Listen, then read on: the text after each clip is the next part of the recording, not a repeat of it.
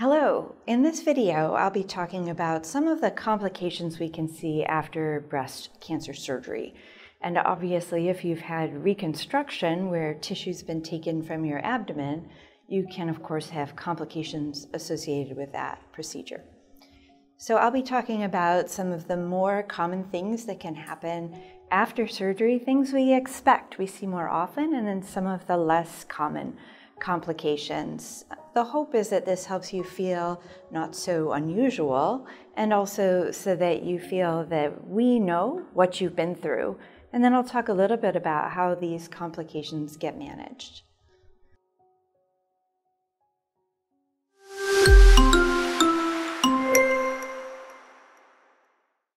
So around the time of surgery, if you're having your lymph nodes dissected or looked at, you will be on your back and your arm will be raised over your head like this.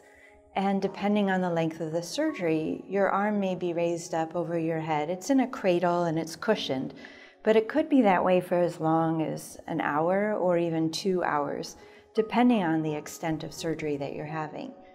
As you can imagine, if you've ever woken up from sleep with your arm over your head, that's not a natural position and it can be quite uncomfortable. So you can develop decrease in the range of motion of your shoulder, where your shoulder isn't able to move around as much. Or perhaps you can't raise your arm up to your side, from your side in that direction. It's really important that you let your medical team know if that's happened. They'll ask you about it, most likely, but if you notice that, it's really important to get some range of motion exercises. Some people need to see a physical therapist to help them. One of the things I've noticed my patients will do is if I ask them to raise their arm up, is they'll raise it up but they'll tilt to the side because actually raising it straight up can be really uncomfortable. So when you're following yourself at home, monitoring yourself, or if you're a caregiver or family member, friend of somebody who's had surgery, it's important once you get the medical okay to start raising the arm up. Some of my patients are given instructions to stand about shoulder width from a window or wall and slowly creep the arm up. What you're trying to do is naturally increase the range of motion. You don't want it to be harsh or premature, but you also don't want to wait too long. If we wait too long, the shoulder can get what's called frozen. So you can have a frozen shoulder. And if that happens, you'll actually most likely need to see a physical therapist or an occupational therapist, depending on who your surgeon or radiation oncologist refers you to. So why does this happen? Well, in part because your arm's been in a funny position for a while, but also because after surgery, we don't want to move the shoulder, right? We get guarding of that shoulder. So it's important that as time passes that you get some more range of motion. So that's one of the most common complications or follow-up effects of surgery. It's not really a complication when we see it in nearly everybody. A couple other things that we can see quite often after surgery is, well, think about this. We're taking tissue out of the breast or from under the arm, and we say nature abhors a vacuum.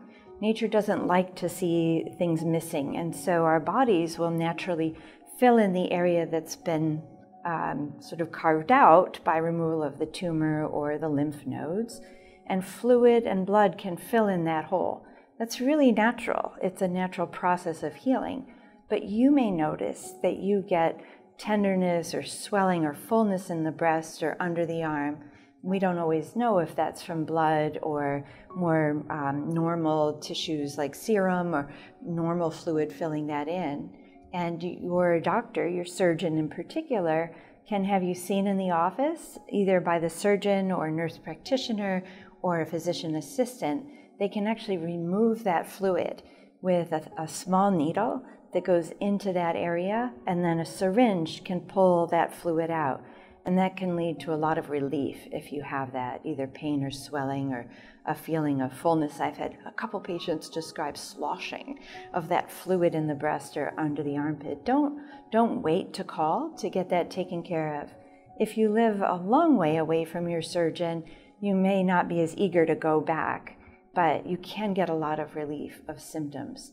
It does not mean your body is not healing properly or that the surgeon did anything unusual. It's just a normal reaction. You might hear the word hematoma if there's a collection of blood, the root word hema, H-E-M-A, or seroma, serum, filling that in. And oma is just any collection or lump of anything. And just know it's not all that common, but it's also not uncommon if that happens to you. Most of the time, this will just need to be addressed once, but occasionally people will need to have this taken care of more than once. I think it's good to know that that can happen, that it's a normal consequence of removing tissue. And as I mentioned, it can happen both in the breast and in the armpit. I see it more often in the breast, but it's not uncommon to have it in the area where lymph nodes were removed. Okay, so we've talked about stiffness and decreased range of motion in the shoulder. We should talk about pain. We would love it if you had no pain after surgery, but of course pain happens. When scalpel goes through skin, you're going to have disturbance of the nerves, and that can lead to pain. You will most likely not need to take strong medicine like opioid medicine or narcotics.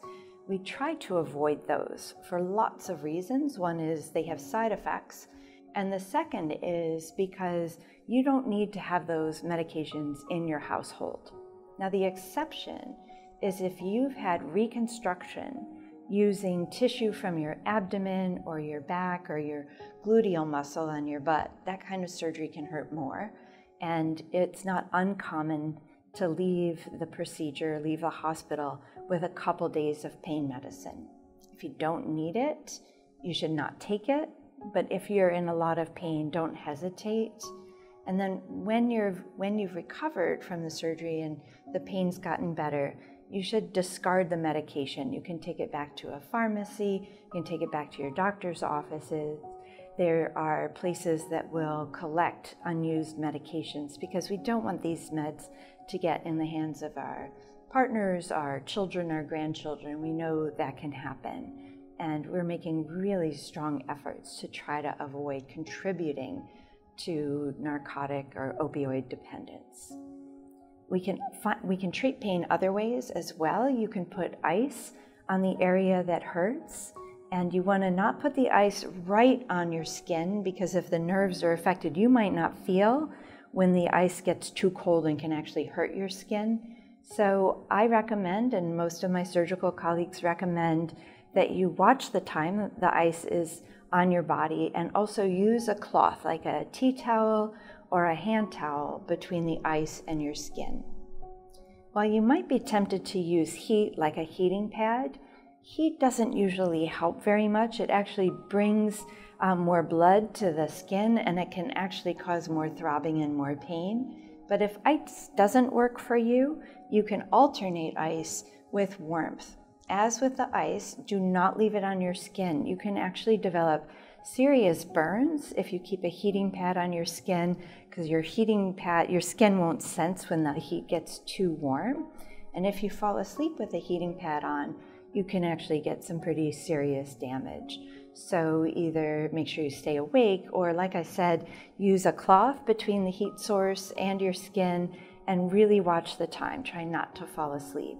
And again, most people find ice is more helpful than heat. So we talked about range of motion being decreased. We talked about fluid collecting, either blood or serum. We talked about pain. The other thing I want to talk about is swelling in the arm on the side of your lymph node surgery. It's much less common to have swelling after just a couple nodes have been removed, like sentinel nodes, and after breast surgery.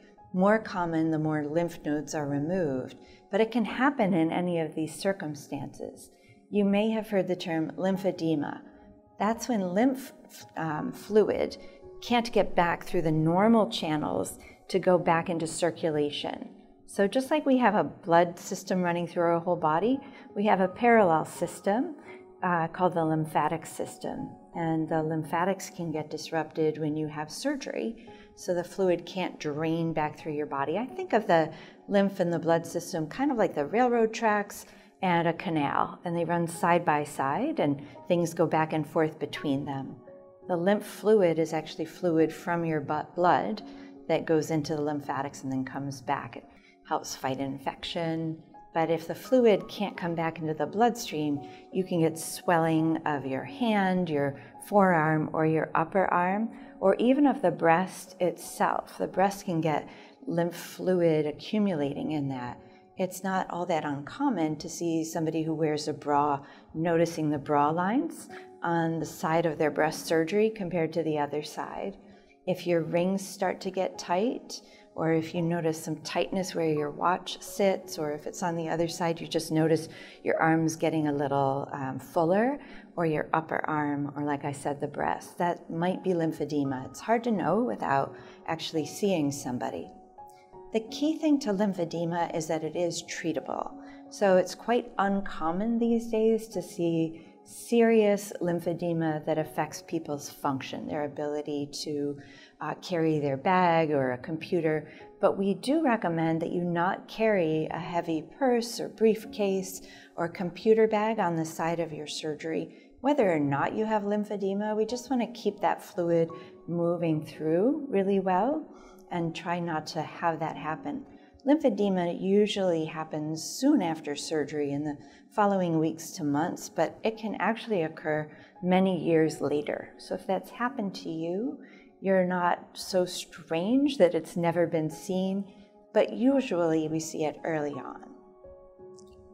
The way we treat that is with physical therapy, with arm movements, sometimes with a glove or gauntlet it's called, if it goes from your fingers up to your wrist, or an arm sleeve.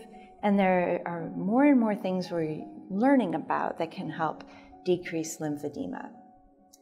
Finally, the last thing I'll cover is that if you have extensive surgery, no matter for what procedure, you are at slightly higher risk of blood clots. So if you're in the hospital and you're a smoker and you're bedridden for a couple days after surgery, your physicians will most likely put you on a blood thinner that they'll inject under the skin for a couple days. We don't have to do this with most people, but if you have a longer procedure, if you have other risk factors, like you've had a history of blood clots, or like I said, you're a smoker, you may be offered a blood thinner, and if you haven't, feel free to ask. Say, should I be on a blood thinner to avoid getting blood clots, usually in the legs or in the pelvis, and we can't always tell. We also try to get you up moving as soon as possible to prevent that.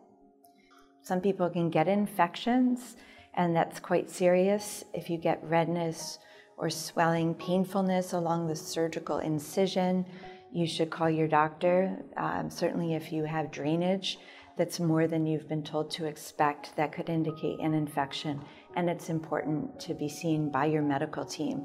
More and more, you can take a photograph and send that into your doctor's office through the portal, so it doesn't always mean you have to drive all the way to the hospital, but infection is not something you want to take lightly. Actually, none of the things I've covered do you want to take lightly. This is all going on in your body, and obviously we care about you and your experience before, during, and after surgery. Never hesitate to call. You're never bothering your medical team. And if you don't hear back when you think you should, call again or send a portal message. Keep reaching out. I hope it's been helpful. If you like this video, click like and subscribe, and then other people going through the same thing you are more likely to find the video.